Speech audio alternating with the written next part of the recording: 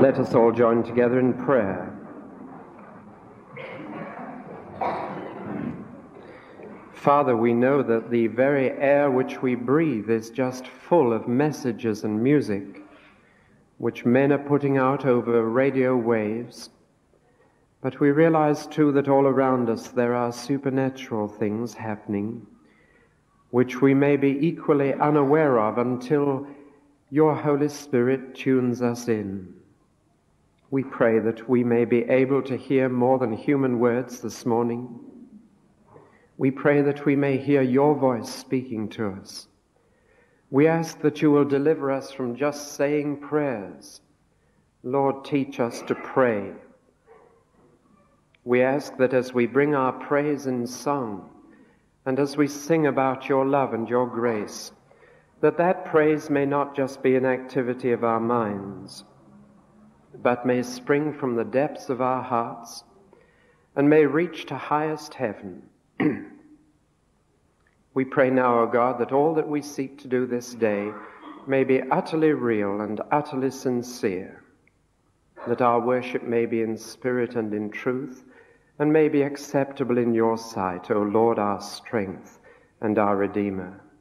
Amen. Well, now I'd like to begin by recapping what we talked about last Sunday morning so that we can go on from what we were discussing then. But I'd be very grateful if a steward could bring a glass of water to the pulpit. I've got a bad throat today. Could you just bring one up? Thank you. Now, last Sunday morning we were talking about John chapter 14 to chapter 16. And we were discussing what our Lord said on the night before he died. And we discovered then that one of the main things he talked about was the Holy Spirit. And he did this because he was leaving them and he was going to send another. Now, the two words, another comforter, we looked at quite a lot. And I tried to show you that the word comforter is a very strong and powerful word. It doesn't mean someone who soothes you and somebody who makes you nice and comfortable. And indeed, no churches ever since have sought to do that from the shape of their pews or the texture of them. You don't come here to be made comfortable or to be soothed. The word comfort means to be made a fortress. Literally, to be made a fort, to be made terribly strong, to be sent into battle, invincible, to be able to face the foe unafraid, and to be able to face whatever life may bring and be more than conquerors. But the word paraclete, which was a word I introduced you to last Sunday, which in fact you've been singing about in that hymn number 230, I don't know if you noticed it, twice you prayed about the paraclete. This word means somebody whom you call to stand by your side. Somebody you want to be with you in the crisis. Somebody you want to be there so that with him there you feel you can face anything. Now then, I then spoke about the word another, and if someone hasn't taken my hymn books, I'm afraid they have, so I can't do it again this morning. But if I had two different hymn books, and I was saying here is one hymn book, here is another, this one is blue, this one is black, I would use a Greek word heteros, which means another one of a different kind. But if, on the other hand, I'm able to use another blue one, it's not the same size, but it looks the same. If I'm saying this is another hymn book that is blue like this one, just the same, I would use a special Greek word allos, which means another one of exactly the same kind. And when Jesus spoke of the Holy Spirit, he said, I will send you another comforter, allos, which means another person just like me, which prompted the schoolboy to say that the Holy Spirit was Jesus' other self, which is about the best definition I've ever come across. Now, if what we have been saying is right, and the Holy Spirit is another strengthener, another standby, another person you'd like to have with you in the crisis, just like Jesus, then two things follow which are very important. Here is the first. The personality of the Holy Spirit. Never, never, never talk of the Holy Spirit as it. You'd be amazed how often that's done in prayer or in speaking. And people say, give it to us. Never do that. If the Holy Spirit is another comforter like Jesus, the Holy Spirit is He, a full personality, someone who can think, someone who can feel, someone who can guide, someone who can teach, someone who can lead, someone who can speak, someone who can be grieved, someone who can be angry, someone who can be upset, someone who can be to you all that Jesus was. Now it's very interesting that when you come to what we call the sects, who claim to have the truth and who claim to be the only ones to have it, Jehovah's Witnesses, Christian Science, Mormons, Spiritism, and so on, you will discover a most remarkable thing. Every one of these sects refers to the Holy Spirit as it. A kind of force, a kind of atmosphere, a kind of impersonal it in the middle of the people of God. And straight away one looks at this and one sees, you've got it all wrong. You've misunderstood what Jesus said. He said, I'm going to pray the Father, and He will give you another comforter just like me. And therefore He is a person, someone you can know as you know a person, someone indeed you can talk to. Excuse me. With all the water around today, to be thirsty in the pulpit is unusual. Well, now this is the first thing that follows from the word another, the personality of the Holy Spirit, He. Now you see the difference between saying these two things. If somebody goes away from a service or a meeting and says, there was a nice spirit in the meeting, they will invariably spell spirit with a small s, and they will not say the Spirit, and they will not say He. They'll just say a Spirit. There was a nice spirit or a good spirit. But somebody who goes away from a service or a meeting in which the Holy Spirit has been present, they will talk differently. They'll say, wasn't the Spirit there this morning? Wasn't He there this morning? Didn't He help us to worship? Didn't He tell us new truth? That is how they will talk if they understand the Holy Spirit. Now the other thing that follows, if the Holy Spirit is another comforter like Jesus, not only His personality, but His deity, He must be God. Now we know that Jesus was God. It took 3 years for people to find that out. But it was a very doubtful scientific skeptic who said to Jesus, to a man he lived with for 3 years, my Lord and my God. Therefore, for the first time in their lives, those Jews realized that God was more than one, that He must be two. And they called Jesus God, and they worshipped Jesus, and they prayed to Jesus. You should never pray to a human being. You should never pray or worship a human being, but they worshipped Jesus and they prayed to Him. But the third step to which they came, and this led to the Christian doctrine of the Trinity, is this. The Holy Spirit, if He's another comforter, just like Jesus, must be divine. He must be God. And therefore you can worship Him, and therefore you can pray to Him, and therefore you can praise Him. And this you have done already this morning, whether you realized it or not. You sang a hymn to the Holy Spirit, and He was listening. You praised Him. You prayed to Him, and you asked Him to do something for you, which would be utterly wrong if He was not God and not divine.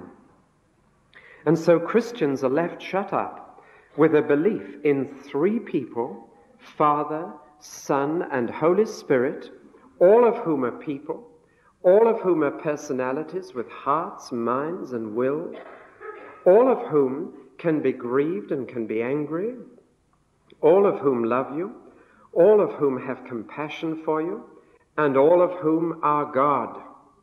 And therefore we say, Father, Son, and Holy Spirit. We praise all three quite freely.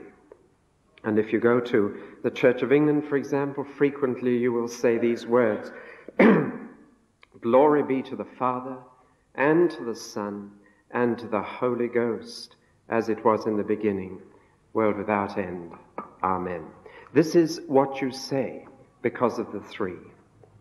Now, all that's by way of introduction to this morning's subject, because now I want to go back to John's Gospel, and if you've got your Bible, open it at John chapters 14 to 16. Our Lord is going to die within 24 hours. What a man says in his last day of life is usually very significant and quite memorable. And in these chapters we have the longest discourse recorded of our Lord's words in the whole of the Bible. I don't know if you realize, but in the whole of the New Testament, we've only got about 6 hours of our Lord's teaching. The Son of God must have said many, many wonderful things. If they had all been written down, the world could not contain the books. We've only got 6 hours. And you could sit down and you could read aloud everything our Lord said in 6 hours flat. If you don't believe me, you try it. It would be a very useful thing for you to do, and a very healthy exercise. But in that 6 hours, the longest discourse we have is this one on the night before he died. It's even longer than the Sermon on the Mount, which is the second longest. And if you really want the teaching of Jesus, you've got to go to these chapters. People sometimes say to me, if everybody lived up to the Sermon on the Mount, that would be all we'd need. I agree entirely. I just haven't yet met anyone who could live out the Sermon on the Mount. That's the one snag. How are we ever going to live up to the standards of the Sermon on the Mount which Jesus held before us? The answer lies in the last sermon he preached. If the Sermon on the Mount is the first recorded sermon, then this is the last recorded sermon.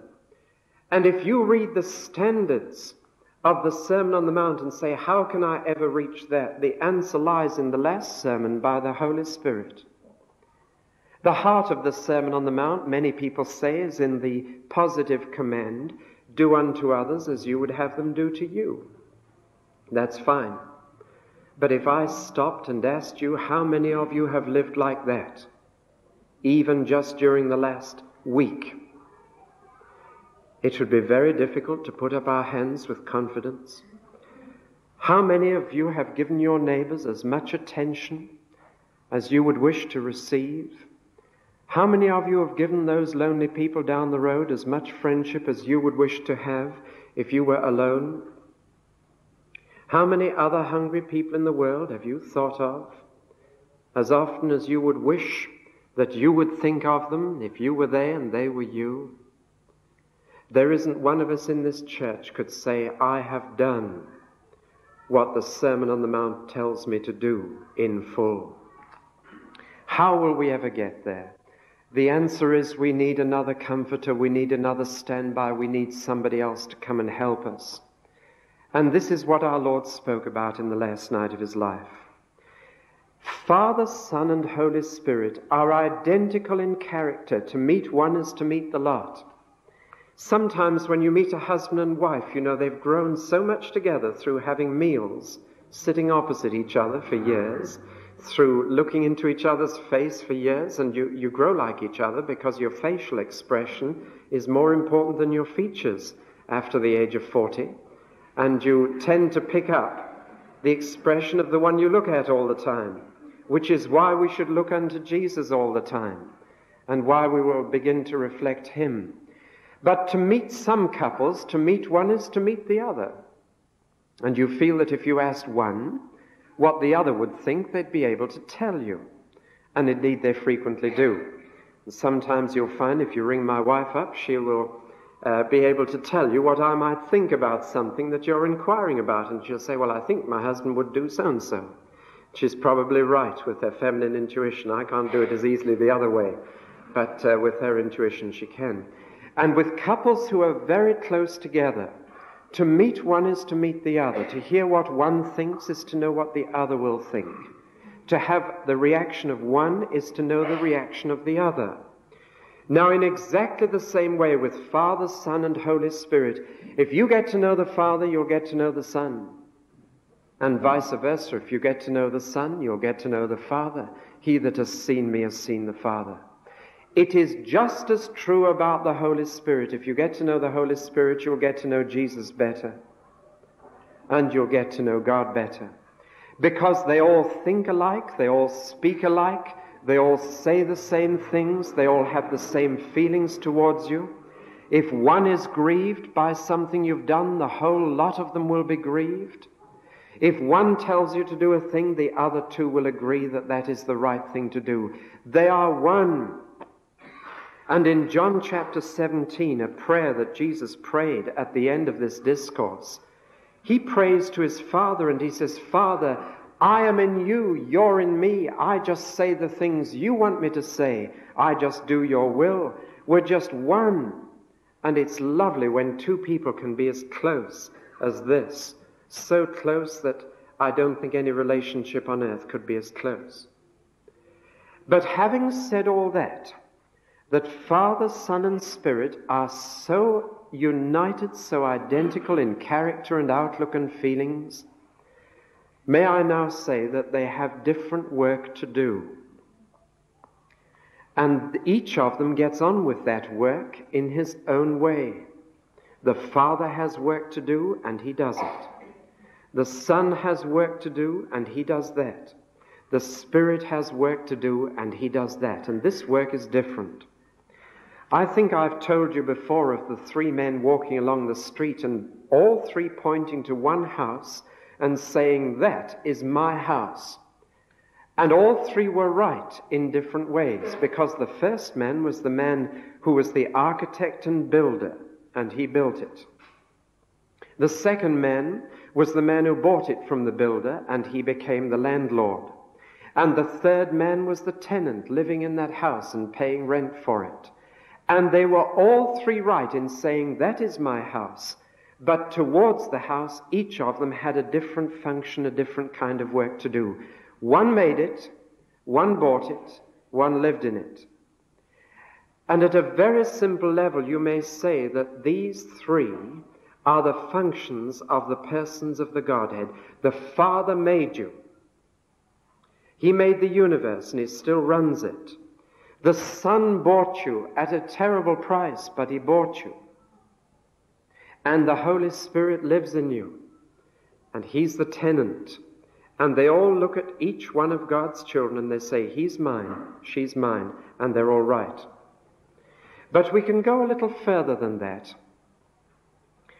You can take it in relation to a will. When somebody dies and leaves a will, certain things need to happen. And you can say that God the Father was the one who originally thought of making the will. God the Son was the one who died to make it effective, and however much your wealthy uncle in America has left you, you won't get a penny till he dies.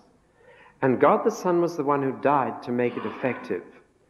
And God the Holy Spirit is the executor of the will, whose job it is to see that you get what was left to you. Jesus had nothing to leave of property. He had no house. His clothes were going to be ripped off his back, so he couldn't even leave his best coat. It was going to be gambled for by the soldiers who pinned him to the cross. He had nothing to leave. He was a bit like John Wesley. John Wesley, the 18th century revivalist, was sent a letter by the capital gains tax authorities, even in those days, and they said, list all your goods. We gather you have a very large income of thousands of pounds a year, and we want to have a list of all that you have. And he wrote back 7 silver teaspoons in London and 5 more silver teaspoons in Bristol. And he was in trouble with the authorities for being facetious, but that is all he had. All the thousands of pounds he'd received, he'd given away. He'd given to orphanages, he'd given for libraries, he'd given for clinics. He'd given it away for the good of his fellow men, and he just had a dozen silver teaspoons. Our Lord was even poorer than that, and the Lord had nothing to leave except one thing. He said, "My peace I leave with you. That's my will." And he wrote his last will and testament this night, and he said, "My peace I leave." Now, you don't get peace, you don't get anything until the person who left you it in the will dies. And Jesus died, and now peace became possible. But it was the executor we call the Holy Spirit who came to bring that peace to men and said, "Now you can have it." And if you don't have the peace that passes understanding, if you don't have the peace of God, then it's because you haven't been in touch with the executor. You have a right to have it. God willed it, Jesus died to make it effective, and the Holy Spirit is the executor. And that's why we say the fruit of the Spirit is peace. Now, in John chapter 14 to 16, Jesus divides the function, the work of the Holy Spirit into three parts. His work in relation to Jesus, his work in relation to the disciples, and his work in relation to the world. And these are the three main things I want to talk about now. What the Holy Spirit does for Jesus, what the Holy Spirit does for you, the believers, the disciples, what the Holy Spirit does for the world outside who doesn't think about him. First of all, then, his work in relation to Jesus. I was talking this week to a promotion and advertising consultant. What a fine art this has been reduced to. Analysis of market, very detailed study of the people you're wanting to contact and how best to touch their springs of generosity. It's been reduced to a fine art now, and it's become a science. I hope you won't think me blasphemous if I say that the Holy Spirit was given to be the publicity agent for Jesus, to be the one to draw him to other people's attention, to sell him to people. Now, if that's using blunt language, let me go to scriptural language and see what Jesus says. Jesus says here, when he comes, the Spirit of truth, he will glorify me. He will take my things and make them real to you. He'll make people think about me. He will publicize me. Now, I'm quite sure that everybody in this church has heard the name Billy Graham. But I'm going to ask you to put up your hands if you've heard the name Jerry Bevan. Would you just put your hand up if you've heard of Jerry Bevan? Not more than a couple of dozen of you. One upstairs. Now, this is very interesting. You would never have heard of the name Billy Graham in the first instance, but for Jerry Bevan. Jerry Bevan was the publicity agent for the Billy Graham organization before Haringey. And he came over about 12 months before Haringey Crusade, and his job was to let people in England know that Billy was coming for a crusade at Haringey, so that by the time it started, everybody within reach would know about it. And I think he did such a good job that just about everybody within 20 miles of Haringey knew that Billy Graham was coming. Now, Jerry Bevan is a delightful Christian. He's a most self-effacing man. He's utterly content to draw attention to someone else, to prepare the way for someone else, and then to stand back and let the Lord use that publicity. Now, without in any way suggesting a parallel, it would be blasphemous to do so, and Billy would be the first to say, don't draw that parallel. I'm going, nevertheless, to use that as an illustration of the Holy Spirit in relation to Jesus. It is the Holy Spirit's function to publicize Jesus, to glorify Jesus, to get people talking about Jesus, to draw people's attention to Jesus. And it's the Holy Spirit who is behind every publicity of Jesus. You cannot publicize Jesus without the Holy Spirit. You can publicize the church, you can publicize a minister. You will find it embarrassing and impossible to publicize Jesus without the Holy Spirit. You'll be able to talk about Commercial Road Baptist Church or even about that funny man in the pulpit. But you try talking about Jesus without the publicity agent, without the Holy Spirit. Let me draw something else from this. He will glorify Jesus. One of the marks of being filled with the Holy Spirit is not that you talk about the Holy Spirit. You will talk about Jesus much more. And I have noticed again and again and again, when people get filled with the Spirit, they start using just this name Jesus much more frequently, much more openly, much more frankly. And they don't say Jesus Christ, and they don't say the Lord Jesus Christ. They just say Jesus much more.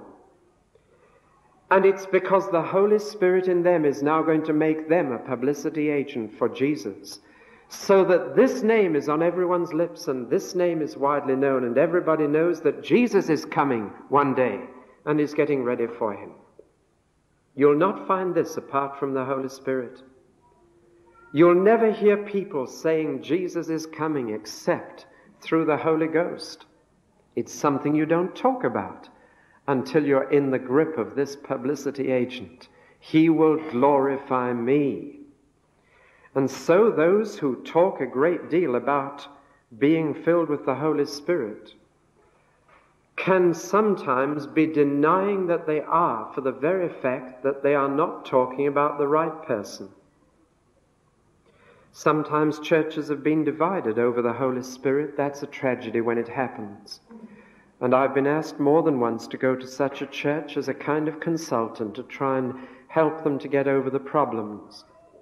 And I first of all got hold of those within the church who have claimed to be filled with the Holy Ghost, and I've said to them very frankly, who have you been talking about in the fellowship, the second or the third person of the Trinity? Have you been talking about Jesus or the Holy Ghost? And invariably, when trouble has come, it is because they've been talking about the Holy Ghost instead of about Jesus. And I've said no one in a church can ever object to someone who talks more about Jesus. So you use the power of the Holy Ghost to publicize Jesus. That's what he was given for you to do. He is a most self-effacing person of the Trinity. He doesn't want you to talk about him. He wants you to talk about Jesus. So this is the first work of the Holy Spirit in John 14-16. He will take my words. He will take my things. He will take me and make me real to you. He will glorify me, not himself. He will draw attention to me. He will publicize me. And one of the marks of the coming of the Holy Ghost to a church is that they talk about Jesus, not the church or the minister or the new building or things like this. These have their place and they are part of normal discussion, and we mustn't exclude them. But anybody can talk about a building. You don't need to be filled with the Holy Ghost to say we're going to put up a new building in Millmead. Anybody could do that. The builders can do that when they're busy. Anybody can do that. But to say we're putting up that new building in Millmead because we love Jesus, that needs the Holy Ghost to talk like that. He will glorify me. Now the second work of the Holy Ghost in relation to the disciples. And here I notice something very striking, that the Holy Spirit is more concerned with our mind than our heart, with our thoughts than our feelings. And yet again and again I've come up against people who think that to be filled with the Holy Ghost is primarily an emotional or ecstatic experience and giving you wonderful bubbly feelings inside. That's how one young lady described it to me, or at least she was still seeking. And she said, how will I know when I'm filled with the Holy Ghost? Will I get a nice bubbly feeling inside me? Well, that may well come, but Jesus never promised it, and it wouldn't worry me if it didn't come. The Holy Ghost is much more concerned that we think right rather than we feel right. That's a very important thing. And again in John 14-16, this comes out. He is described 3 times in John chapter 14, verse 17, chapter 15, verse 26, chapter 16, verse 13, as the Spirit of truth. And truth is what your mind understands. Truth is what you think about. Truth is what is real and what is true and right. And he is called the Spirit of truth because when he comes to a man, that man knows what is true, what is right. The world in which we live is a world packed with lies. That may sound a strong statement, but it's packed with lies. Lies about God, lies about men, lies about the world in which we live, lies about the past, lies about the future. There are articles appearing in our public press and on our television screens. Things are appearing about Jesus which are lies. The recent play Son of Man on the BBC television is a lie about Jesus. It's not true. He is not like that. He's not a bungling peasant. He's the Son of God. And he isn't dead. He rose from the dead. And we're living in a world full of lies about Jesus and about God. There's a lie going about that God won't punish sin. That's a lie. It's not true. Now, the Spirit of truth, when he comes to a believer, the Spirit of truth brings truth. A man knows what God is really like. A man knows what Jesus is really like. A man knows that God must punish sin, but he'll also know that God pardons sin and that he's a God of mercy as well as justice. He will know the truth about himself, and there are not many of us who like that. To be able to know what you're really like in God's sight is a devastating thing. But to know yourself, the ancient Greeks said, is the beginning of wisdom.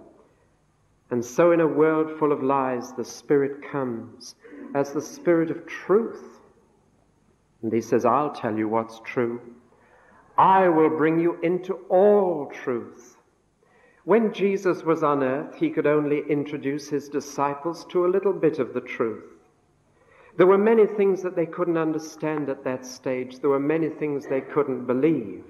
And so he said, I have many more things I would love to have told you, but I can't tell them to you now. You wouldn't understand them anyway. But when he comes, the Spirit of truth, he will lead you into all truth. All truth. Truth about the past. He will bring everything I've said to your remembrance.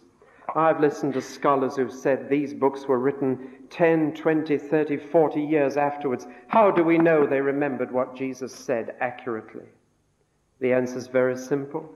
The Spirit of truth will bring to your remembrance everything I've said. Truth about the present, truth about the future. How do we know how the world is going to end? How do we know what's going to happen at the end of history? How do we know the future? Do we consult a horoscope? Do we gaze into the crystal ball? Do we listen to the political pundits? How do we know? The answer is the Spirit of truth shows everything, and we have written in this Bible an account of the future with everything you need to know about the end of the world and the beginning of a new one. And it was the Holy Spirit who did this. Now, Jesus said the Spirit of truth will bring you into the past truth, the present truth, the future truth. The Gospels are the past truth brought to their remembrance. The epistles are the present truth for them in their church life. And the book of Revelation is the future truth. And that pretty well covers it, and that's the New Testament. It's all the truth about the past, the present, and the future of Jesus. And the Spirit of truth brought this book into being. It's not the production of a bunch of men who thought they'd write down their thoughts. It's the production of the Holy Ghost, and that's why it's all truth. Well, that's his function in relation to the believer. In relation to Jesus, he publicizes, glorifies Jesus.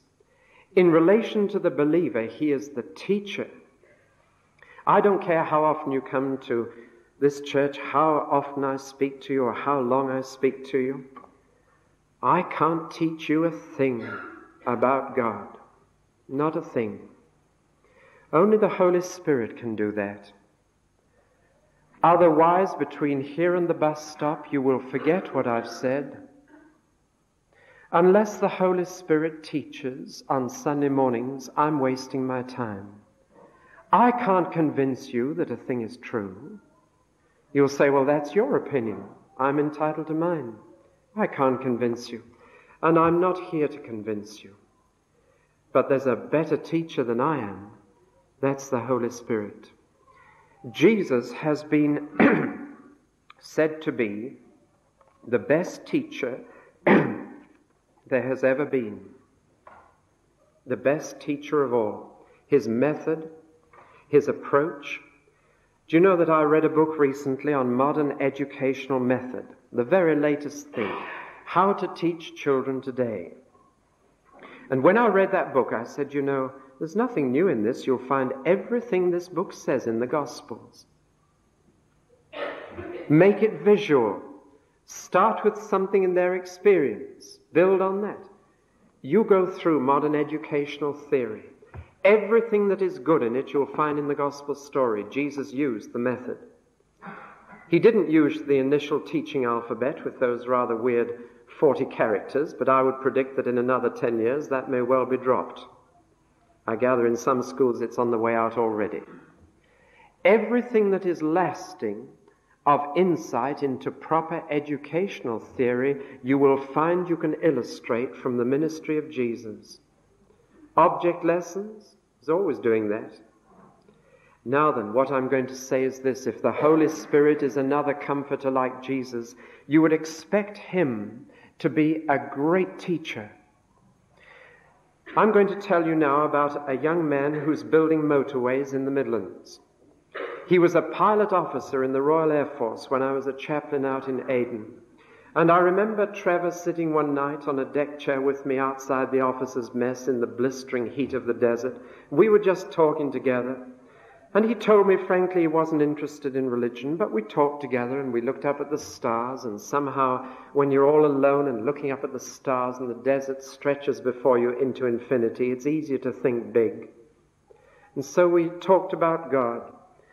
And I gave him a little book to read about God, and he came back and said, that's interesting, and finally started coming to the little hut where we had our church. And then one night, Trevor came to know Jesus Christ. And he was soundly converted. But after the service, when I was talking to him, he said to me, Padre, he said, I've got to leave tomorrow. I've been posted up into one of the desert outposts for 6 months with 15 men. So the day after he was born again of the Spirit, he was cut off from Christian fellowship for 6 months. So I told him straight away about the other comforter who would go with him into the desert and who would teach him the things that he couldn't come to church to learn, and off he went. 3 weeks later, I had a letter from him which said this. It came down with the air stage that week, and the letter said, I have led my batman to Christ. So there are now 2 of us meeting and worshipping on this camp. So it went on. For 6 months he had no one to teach him. For 6 months he had no one to take him through the Bible, as I'm able to take you through on Sunday mornings. For 6 months he had nobody to help him but the Holy Spirit, but that was enough. The Holy Spirit undertook for him in that situation. So now Trevor is building motorways and preaching round the Midlands and leading people to Jesus Christ. The Holy Spirit taught him. If ever you find things difficult to understand, ask the Holy Spirit to teach you.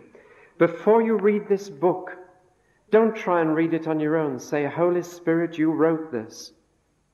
Then now read it and teach it to me. Why is it that the same group of people can sit in the same building, listening to the same preacher, and 2 people sitting next to each other can go out and one can say, well, I got nothing at all this morning, and I didn't understand what he was on about. which does happen quite frequently, and somebody else sitting next door to them can go out and say, well, I really learned something this morning that I never knew before, and I shall be able to live by that. Why is it? I'll tell you. One has the Holy Spirit and the other doesn't. One has a teacher in his heart that is able to take the word that I am reading and speaking about and plant it deep down in the soil of the heart where it germinates, and during the week something will happen, something will grow, and something very practical will result. There's a young lady who may be here this morning, and she's given me permission to tell you, but do you remember a few weeks ago when I mentioned that it is perfectly all right to ask for a rise in pay at your work if your motives are right in asking for it? And I mentioned a lady who listened to me preach once, and she'd never had a rise in 12 years, but her giving to the Lord was getting squeezed by the cost of living rise, and so she went home after I'd said pray for a rise, and she did. She prayed for a rise, and she got one the following morning at 11:30 for the first time in 12 years. Was able to give more to the Lord. I mentioned this a few months ago. One person in the congregation, to my knowledge, there may have been more, one person went home and tried it out. One person said, I'll take that at face value. And though they normally only got a pay rise in January, they got one in April and were able to give something to the new building fund. That's the commercial for that. But why is it that out of a large crowd, one person will take a word from God and say, I'm going to put that to the test, I'm going to try it, I'm going to live that way? And they go out and they discover it to be true. The answer is the Holy Ghost was teaching them and saying something to them. Now finally, the Holy Ghost's ministry to the world, to the people outside the church. The Holy Spirit, what can he do for them? Those people who are not in church this morning, they're at the coast, they're having a grand time, they're enjoying God's Son, though they wouldn't call it that. They're having happiness with their families, they're gardening, they're lying in bed still maybe. What can the Holy Ghost do for them? Well, first of all, Jesus says in John 14, verse 16, quite bluntly, he says, they cannot receive the Holy Spirit. They cannot have him. They cannot be indwelt by him. They cannot have this comforter. They cannot have this strengthening. They cannot have this fortress experience. They can't have that. They cannot receive him. It's as simple as that. And the tragedy is that these people, when they come to the crisis, when they find themselves in the battle, when they find themselves in the heat of it, they must face that alone, without the blessed Comforter to stand by them. That draws out our compassion and our pity. To live without the Holy Ghost must be miserable. But what can he do for them? Verse 8 of chapter 16 is the key verse now. And when he comes, he will convince the world of sin and of righteousness and of judgment.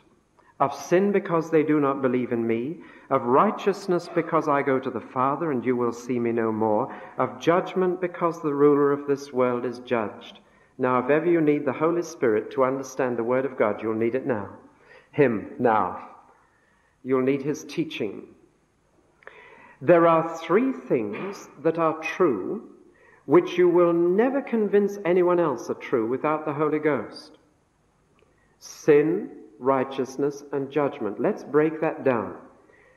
You can convince people of vice and of crime, but not of sin. You can convince them of vice if they have vices. You can convince them of crime if they've broken the laws. But to convince them of sin is impossible. You've tried, I've tried. We've said to somebody, you're a sinner. They've either slapped our face or given us the cold shoulder, or they've said, I never did anybody any harm in my life.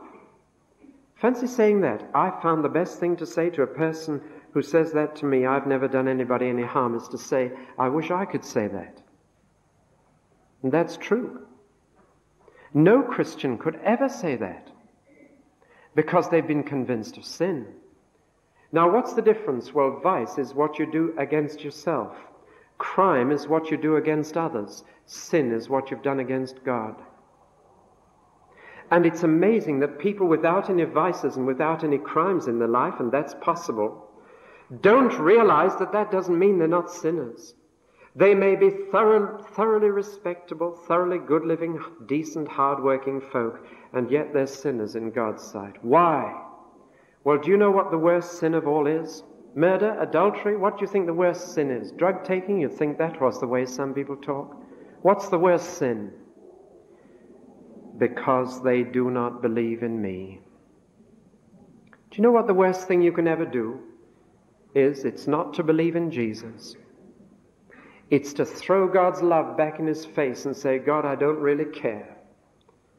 God, did you send your Son to the earth for me? I don't care. I can manage without him. Not to believe in me, that's the greatest sin of all. And to think of the millions in England who've heard about Jesus and who don't believe in him.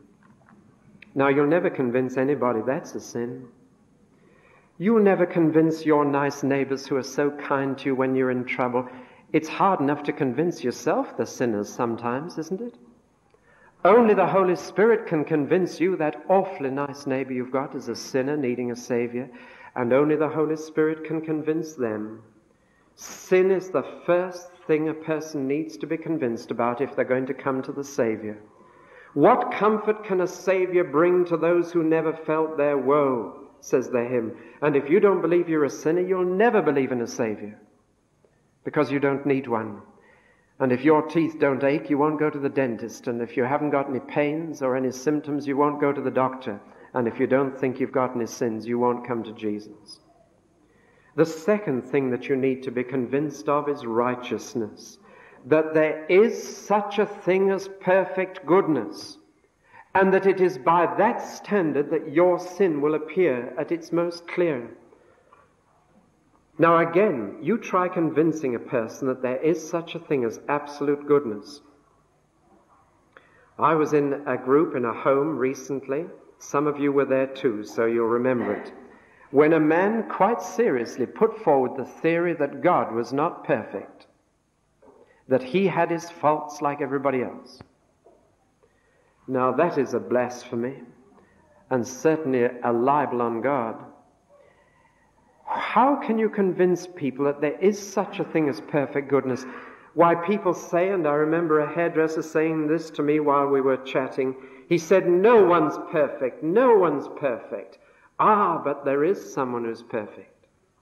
There is. And it's not just a God in heaven who's perfect. There was once a man on earth who was absolutely perfect and who was accepted by God to heaven because he was. Of righteousness, because I go to the Father, he's accepted me.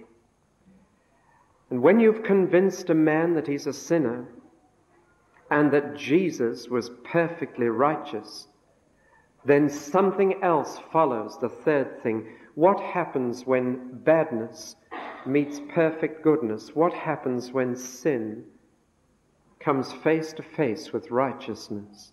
The answer is judgment. Have you ever tried to convince a person that one day they'll stand naked before God and answer for every idle word they've uttered and every thought they've had and every feeling that passed through their minds? Have you ever tried to convince anyone that they're going to be judged for their whole life and that things they've forgotten for years will be brought up again? Have you ever tried to convince somebody that this is true? You never will. People today don't believe there's a judgment. They don't believe in hell. They don't believe in anything like that. How will we convince them? The answer is the Holy Spirit. The Holy Spirit, when he comes, will convince the world, not the church, the world, of sin and righteousness and judgment. And when a man is convinced of those three things, he's ripe for the gospel. He's ready for the Savior. He wants to know, how can I escape? How can I get out of this terrible dilemma? I'm a bad man. God's a perfectly good God, and when I meet him face to face, I shall have to run from him. How can I get out of this? Well, they're just ready to say to them, Jesus died for you. Jesus died that you might be forgiven. He died to make you good, that you might go at last to heaven, saved by his precious blood. That's when the gospel comes in. And sometimes I think that in the church we have just half-converted people who've never been convinced of sin, never been convinced of righteousness, never been convinced of judgment, and therefore they never really love the Savior as they might. But when the day comes in your life when you tremble and you say, oh God, I can't face you. I can't face the judgment. I'm not ready. I'm not good. I'm a sinner. Then God reaches down so tenderly and he lifts, and through Jesus Christ he saves. We're going to be baptizing people tonight in this water. Why? Because at some point in their life the Holy Spirit convinced them of these three things and convinced them that Jesus can wash away all sin, so that one day I stand clean and pure in God's sight on that great day. Let us pray.